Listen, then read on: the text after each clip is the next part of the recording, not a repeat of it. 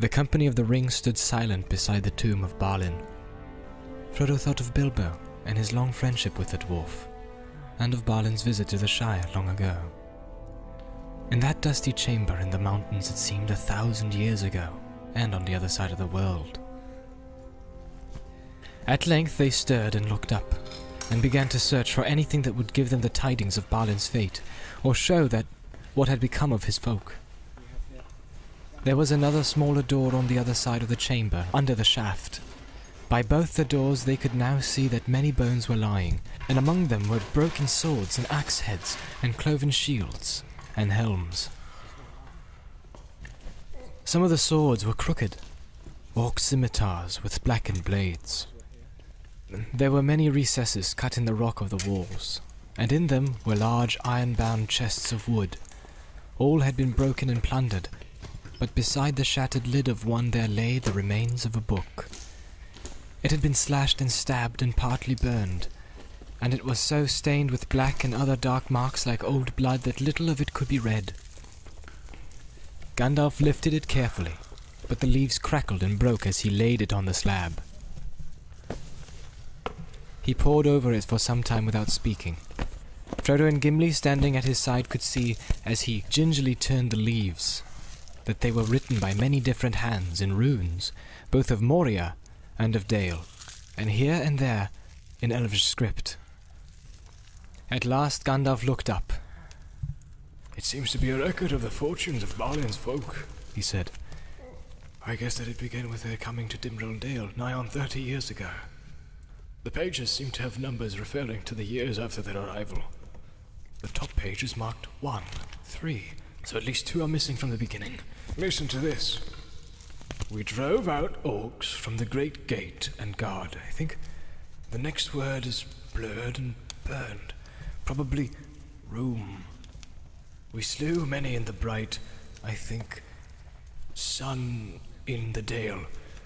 Floy was killed by an arrow. He slew the great.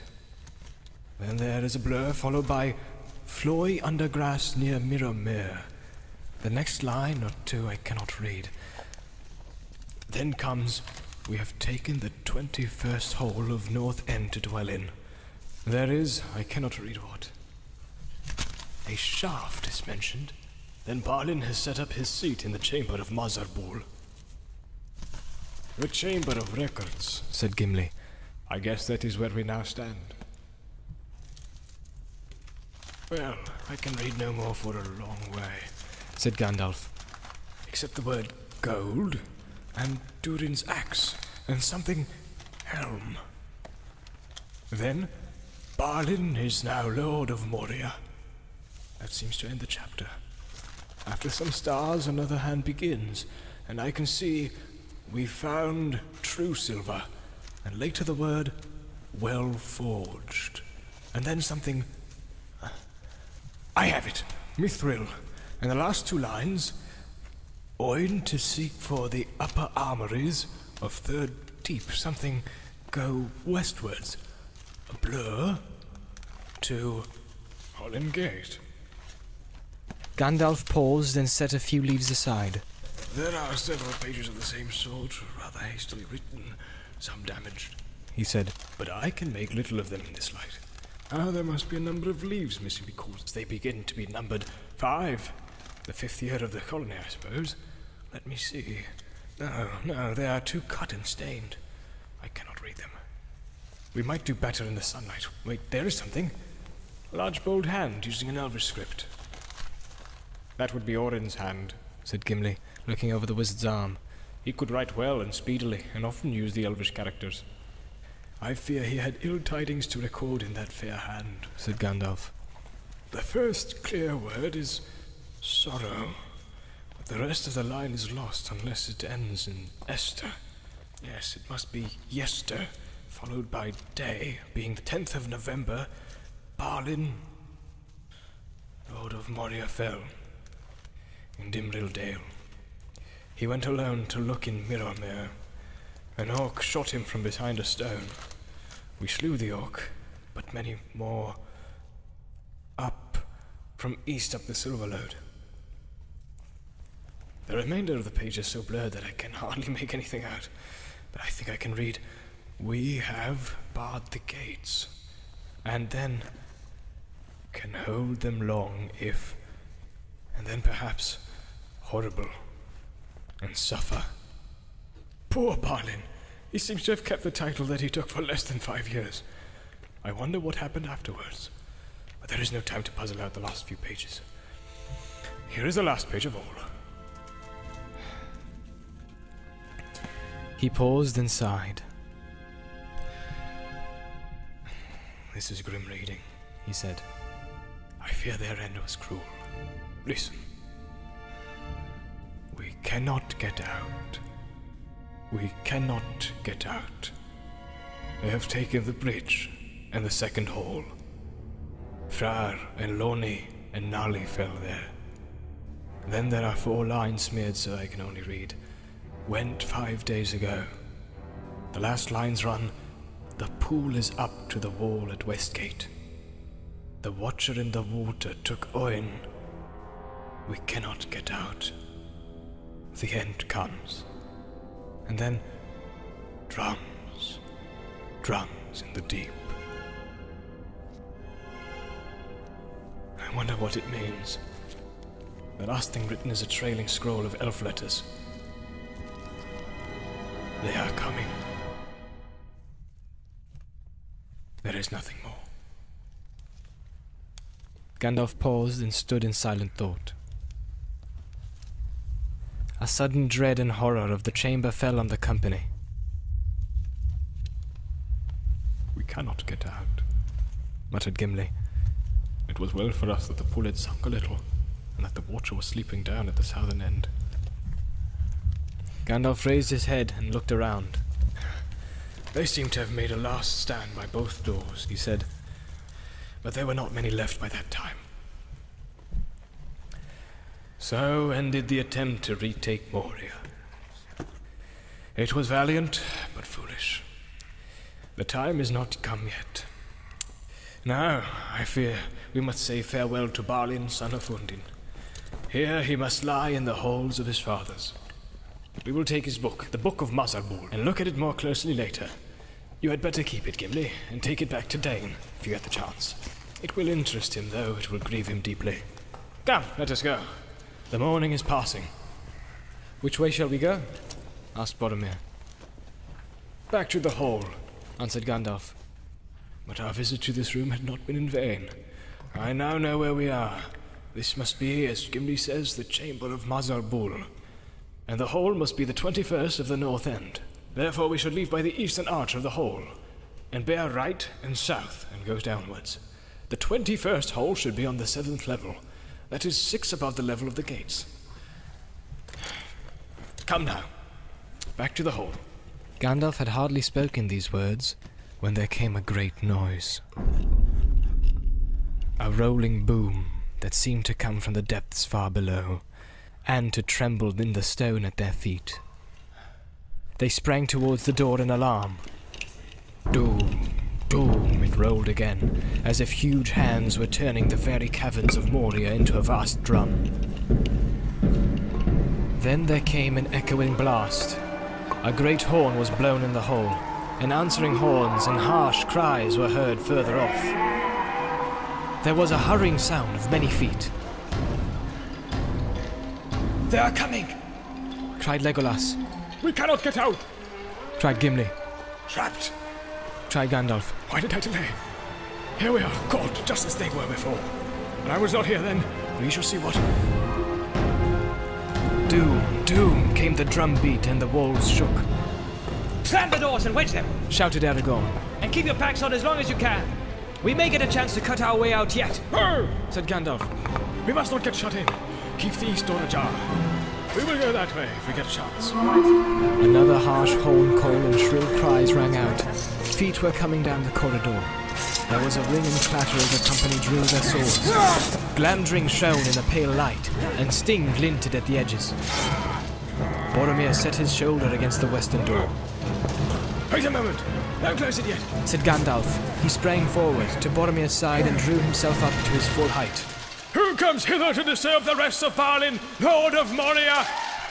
he cried in a loud voice. There was a rush of hoarse laughter, like the fall of sliding stones into a pit. Amid the clamour, a deep voice was raised in command. Doom, doom, doom went the drums in the deep. With a quick movement, Gandalf stepped before the narrow opening of the door and thrust forward his staff. There was a dazzling flash that lit the chamber in the passage outside. For an instant the wizard looked out. Arrows whined and whistled down the corridor as he sprang back. There are orcs, many of them, he said, and some are large and evil, black rooks of Mordor. For the moment they are hanging back, but there is something else there. A great cave troll, I think. Or more than one. There is no hope of escape that way. And no hope at all if they come at the other door as well, said Boromir. There is no sound outside here yet, said Aragorn, who was standing by the eastern door listening. The passage on this side plunges straight down a stair.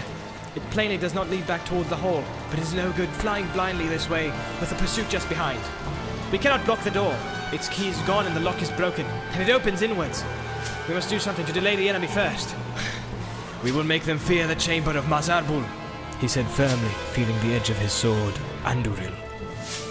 Heavy feet were heard in the corridor. Boromir flung himself against the door and heaved it to. Then he wedged it with broken sword blades and splinters of wood. The company retreated to the other side of the chamber. But they had no chance to fly yet. There was a blow on the door that made it quiver, and then it began to grind slowly open, driving back the wedges. A huge arm and shoulder with a dark skin of greenish scales was thrust through the widening gap. Then a great, flat, toeless foot was forced through below. There was dead silence outside. Boromir leaped forward and hewed at the arm with all his might. His sword rang, glanced aside, and fell from his shaken hand. The blade was notched. Suddenly, and to his own surprise, Frodo felt a hot wrath blaze up in his heart. The Shire! And springing beside Boromir, he stooped and stabbed with sting the hideous foot. There was a bellow, and the foot jerked back, nearly wrenching sting from Frodo's arm. Black drops dripped from the blade and smoked on the floor. Boromir hurled himself against the door and slammed it again. For the Shire! Cried Aragorn. The hobbit's bite is deep. You have a good blade, Frodo, son of Drogo.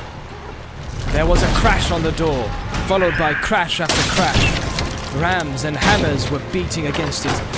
It cracked and staggered back, and the opening grew suddenly wide. Arrows came whistling in, but struck the northern wall and fell harmlessly to the floor. There was a horn blast and a rush of feet, and orcs one after another leaped into the chamber. How many there were the company could not count. The affray was sharp, but the orcs were dismayed by the fierceness of the defense. Legolas shot two through the throat. Gimli hewed the legs from under another that had sprung up on Balin's tomb. Boromir and Aragorn slew many. When 13 had fallen, the rest fled shrieking, leaving the defenders unharmed, except for Sam, who had a scratch along the scalp. A fire was smouldering in his brown eyes that would have made 10 Sandymen step backwards if he had seen it. Now is the time! Cried Gandalf. Let's go before the troll returns! But even as they retreated and before Pippin and Merry had reached the stair outside, a huge orc chieftain, almost man-high, clad in black mail from head to foot, leaped into the chamber. Behind him, his followers clustered in the doorway. His broad, flat face was swart, his eyes were like coals, and his tongue was red. He wielded a great spear. With a thrust of his huge hide shield, he turned Boromir's sword and bore him backwards, throwing him to the ground. Diving under Aragorn's blow with the speed of a striking snake, he charged into the company and thrust his spear straight at Frodo. And Frodo was hurled against the wall and pinned. Sam, with a cry, hacked at the spear shaft and it broke. But even as the orc flung down the truncheon and swept out his scimitar, Anduril came down upon his helm. There was a flash like flame and the helm burst asunder. The orc fell with cloven head. His followers fled howling, as Boromir and Aragorn sprang at them. Went the drums in the deep. The great voice rolled out again. No! Shouted Gandalf. Now is the chance! Run for it! Aragorn picked up Frodo where he lay by the wall and made for the stair. pushing Merry and Pippin in front of him. The others followed, but Gimli had to be dragged away by Legolas. In spite of the peril, he lingered by Balin's tomb with his head bowed. Boromir hauled the eastern door to, grinding upon its hinges. It had great iron rings on either side, but could not be fastened. I'm alright! I'm alright! Gasped Frodo. I can walk! Put me down! Aragorn nearly dropped him in his amazement. I thought you were dead, He cried. Not yet, said Gandalf. There is no time to wonder. Off you go, and all of you down the stairs. Wait a few minutes for me at the bottom, but if I do not come soon, go on! Go quickly, choosing paths, leading right and downwards. We cannot leave you to hold the door alone, Said Aragorn. As I say! Said Gandalf fiercely. Swords are no more use here. Go! The passage was lit by no shaft and was utterly dark. They groped their way down a long flight of steps and then looked back. But they could see nothing, except high above them the faint glimmer of the wizard's staff. He seemed to be still standing on guard by the closed door. Frodo breathed heavily and leaned against Sam, who put his arms around him. They stood peering up the stairs into the darkness. Frodo thought he could hear the voice of Gandalf above, muttering words that ran down the sloping roof with a sighing echo. He could not catch what was said. The walls seemed to be trembling. Every now and again the drum beats throbbed and rolled. Doom, doom. Suddenly at the top of the stair there was a stab of white light. Then there was a dull rumble and a heavy thud. The drum beats broke out wildly. Doom, boom, doom, boom. And then stopped. Gandalf came flying down the steps and fell to the ground in the midst of the company. Well, well, that's over, Said the wizard, struggling to his feet. I have done all that I could. I have met my match, and have nearly been destroyed. But don't stand there, go on! You have to do without light for a while. I am rather shaken. Go on! Where are you, Gimli? Come ahead with me. Keep close behind, all of you. They stumbled after him, wondering what had happened. Doom, doom went the drum beats again. They now sounded muffled and far away, but they were moving. There was no other sound of pursuit, neither tramp of feet, nor any voice. Gandalf took no turns, right or left, for the passage seemed to be going in the direction that he desired. Every now and again, it descended a flight of steps, 50 or more, to a lower level. At the moment that was their chief danger, for in the dark they could not see a descent, until they came on it and put their feet out into emptiness. Gandalf felt the ground with his staff like a blind man. At the end of an hour they had gone a mile, or maybe a little more, and had descended many flights of stairs. There was still no sound of pursuit. Almost they began to hope that they would escape. At the bottom of the 7th flight, Gandalf halted. It's getting hot. He gasped. We ought to be down at least on the level of the gates now. Soon I think we should look for a left-hand turn to take us east. I hope it's not far. I'm very weary. I must rest here a moment. Even if all the orcs ever spawned are after us. Gimli took his arm and helped him down to a seat on the step. What happened up at the door? He asked. Did you meet the beater of the drums? I do not know, Answered Gandalf. but I found myself suddenly faced by something that I have not met before. I could think of nothing to do but to try to put a shutting spell on the door. I know many, but doing things of that kind rightly requires time, and even then the door can be broken by strength.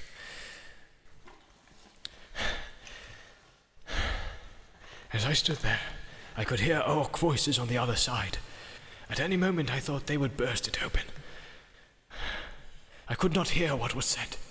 They seemed to be talking in their own hideous language. All I caught was gash, that is fire. Then something came into the chamber. I felt it through the door, and the orcs themselves were afraid and fell silent. It laid hold on the iron ring, and then it perceived me and my spell. What it was I cannot guess, but I've never felt such a challenge. The counterspell was terrible. It nearly broke me.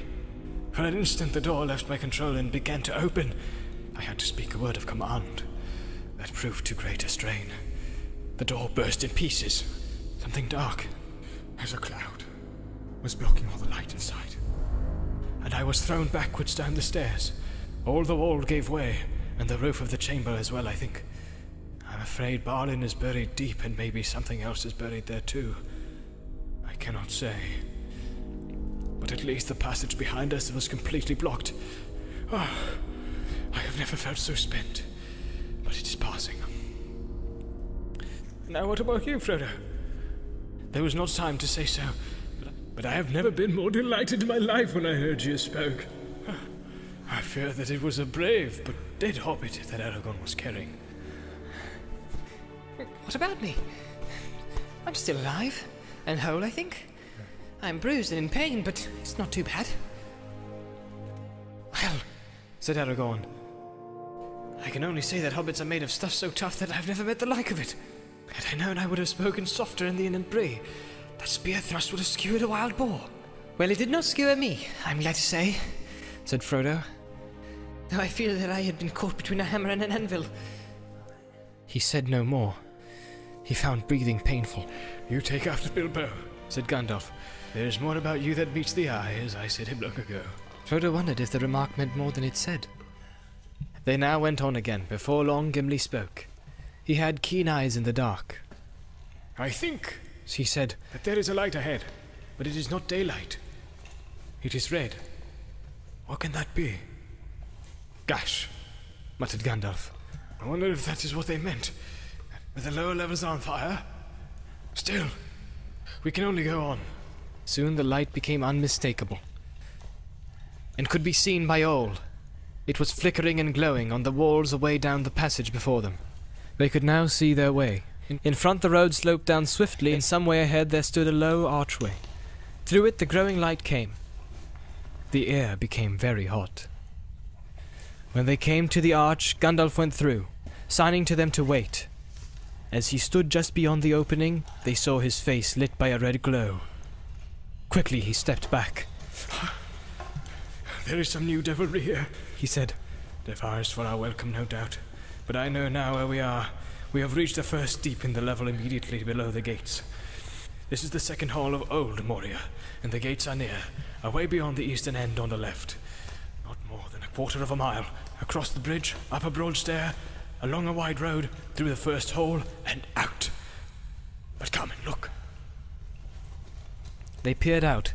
Before them was another cavernous hall. It was loftier and far longer than the one in which they had slept. They were near its eastern end. Westward it ran away into darkness. Down the center stalked a double line of towering pillars. They were carved like boughs of mighty trees, whose boughs upheld the roof with a branching tracery of stone. Their stems were smooth and black, but a red glow was darkly mirrored in their sides. Right across the floor, close to the feet of two huge pillars, a great fissure had opened. Out of it, a fierce red light came, and now and again flames licked at the brink and curled about the bases of the columns. Wisps of dark smoke wavered in the hot air. If we had come by the main road down to the upper halls, we should have been trapped here, said Gandalf.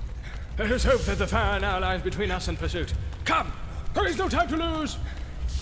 Even as they spoke, they heard again the pursuing drum beat. Do, do, do. Away beyond the shadows at the western end of the hall, there came cries and horn calls. Do, do. The pillars seemed to tremble and the flames to quiver. Now, for the last race, said Gandalf. If the sun is shining outside, we may still escape. After me! He turned left and sped across the smooth floor of the hall. The distance was greater than it had looked. As they ran, they heard the beat and echo of many hurrying feet behind. A shrill yell went up. They had been seen. There was a ring of clash of steel. An arrow whistled over Frodo's head. Boromir laughed. They did not expect this, he said. The fire has cut them off. We're on the wrong side. Look ahead! Called Gandalf. The bridge is near. It is dangerous and narrow. Suddenly Frodo saw before him a black chasm. At the end of the hall, the floor vanished and fell to an unknown depth. The outer door could only be reached by a slender bridge of stone, without curb or rail, that spanned the chasm with one curving spring of 50 feet. It was an ancient defense of the dwarves against any enemy that might capture the first hall and the outer passages. They could only pass across it single file, At the brink, Gandalf halted, and the others came up in a pack behind. Lead the way, Gimli. He said, Pippin and Merry next. Straight on, and up the stair, beyond the door. arrows fell among them. One struck Frodo and sprang back. Another pierced Gandalf's hat and stuck there like a black feather. Frodo looked behind. Beyond the fire, he saw swarming black figures. There seemed to be hundreds of orcs. They brandished spears and scimitars which shone red as blood in the firelight. Doom, doom, rolled the drumbeats, growing louder and louder. Doom, doom. Legolas turned and set an arrow to the string, though it was a long shot for his small bow. He drew, but then his hand fell, and the arrow slipped to the ground. He gave a cry of dismay and fear. Two great trolls appeared. They bore great slabs of stone and flung them down to serve as gangways over the fire. But it was not the trolls that had filled the elf with terror. The ranks of the orcs had opened, and they crowded away as if they themselves were afraid. Something was coming up behind them. What it was could not be seen. It was like a great shadow, in the middle of which was a dark form. Of man shape, maybe, yet greater. And a power and terror seemed to be in it, and go before it. It came to the edge of the fire, and the light faded as if a cloud had bent over it. Then with a rush it leaped across the fissure. The flames roared up to greet it, and wreathed about it, and the black smoke swirled in the air. Its streaming mane kindled and blazed behind it. In its right hand was a blade like a stabbing tongue of fire, and in its left it held a whip of many thongs. Hi! Hi! A Balrog! A Balrog has come! Gimli stared with wide eyes. Durin's bane! He cried, letting the axe fall. He covered his face. A Balrog, Muttered Gandalf. now I understand. He faltered and leaned heavily on his staff. What an evil fortune. And I am already weary. The dark figure streaming with fire raced towards them. The orcs yelled and poured over the stone gangways. Then Boromir raised his horn and blew. Loud the challenge rang and bellowed, like the shout of many throats under the cavernous roof. For a moment the orcs quailed and the fiery shadow halted. Then the echoes died as suddenly as a flame blown out by a dark wind, and the enemy advanced again. Over the bridge! Cried Gandalf, recalling his strength. Fly! This is a foe beyond any of you! I was holding that away! Fly! Aragorn and Boromir did not heed the command, but still held their ground, side by side, behind Gandalf at the far end of the bridge. The others halted just within the doorway at the hall's end, and turned, unable to leave their leader, to face the enemy alone. The Balrog reached the bridge. Gandalf stood in the middle of the span, leaning on the staff in his left hand, but in his other hand Glandring gleamed, cold and white. His enemy halted again, facing him, and the shadow about it reached out like two vast wings. It raised the whip, and the thongs whined and cracked. Fire came from its nostrils, but Gandalf stood firm. You cannot pass, He said. The orcs stood still, and a dead silence fell. I am a servant of the secret fire, wielder of the flame of Arnor. You cannot pass! The dark fire will not avail you! Flame of Ultun! Go back to the shadow! You cannot pass! He said. The orcs stood still. The Balrog made no answer. The fire there seemed to die, but the darkness grew. It stepped forward slowly onto the bridge, and suddenly it drew itself into a great height, and its wings were spread from wall to wall. But still Gandalf could be seen, glimmering in the gloom. He seemed small, and altogether alone, grey and bent, like a wizened tree before the onset of a storm. From out of the shadow a red sword leaped flaming. Dandring glittered white in answer. There was a ringing flash and a stab of white fire. The Balrog fell back, and its sword flew up in molten fragments. The wizard swayed on the bridge, stepped back a pace, and then again stood still. You cannot pass! He said. With a bound, the Balrog leaped full upon the bridge. Its whip whirled and hissed. He cannot stand alone! Cried Aragorn suddenly, and ran back along the bridge. Elendil! He shouted. I am with you, Gandalf! Gondor! Cried Boromir and leaped after him. At that moment Gandalf lifted his staff, and crying aloud he smote the bridge before him. The staff broke asunder and fell from his hand. A blinding sheet of white flame sprang up. The bridge cracked. Right at the Balrog's feet it broke, and the stone upon which it stood crashed into the gulf, while the rest remained, poised, quivering like a tongue of rock thrust out into emptiness. With a terrible cry, the Balrog fell forward, and its shadow plunged down and vanished. But even as it fell, it swung its whip, and the tongs lashed and curled about the wizard's knees, dragging him into the brink. He staggered and fell, grasped vainly at the stone, and slid into the abyss. He cried, and was gone. The fires went out, and blank darkness fell. The company stood rooted with horror, staring into the pit. Even as Aragorn and Boromir came flying back, the rest of the bridge cracked and fell. With a cry, Aragorn roused them. Come! I will lead you now! He called. We must obey his last command. Follow me! They stumbled wildly up the great stairs beyond the door, Aragorn leading, Boromir at the rear. At the top was a wide, echoing passage. Along this they fled. Frodo heard Sam at his side weeping, and then he found that he himself was weeping as he ran. Doom, doom, doom. The drum beats rolled behind, mournful now and slow. They ran on. The light grew before them. Great shafts pierced the roof. They ran swifter. They passed into a hall, bright with daylight from its high windows in the east. They fled across it. Through its huge broken doors they passed, and suddenly before them the great gates opened, an arc of blazing light. There was a guard of orcs crouching in the shadows behind the great doorposts, towering on either side. But the gates were shattered and cast down. Aragorn smote to the ground the captain that stood in his path, and the rest fled in terror of his wrath. The company swept past them and took no heed of them. Out of the gates they ran and sprang down the huge and age-worn steps, the threshold of Moria.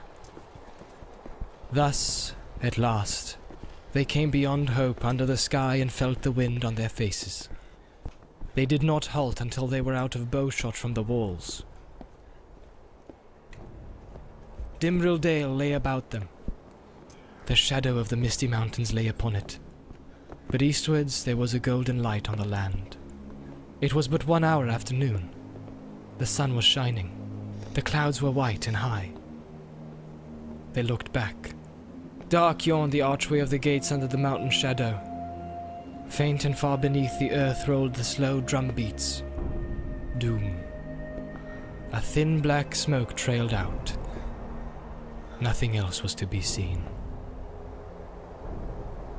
The dale all around was empty. Doom. Grief, at last, wholly overcame them, and they wept long. Some standing and silent, some cast upon the ground.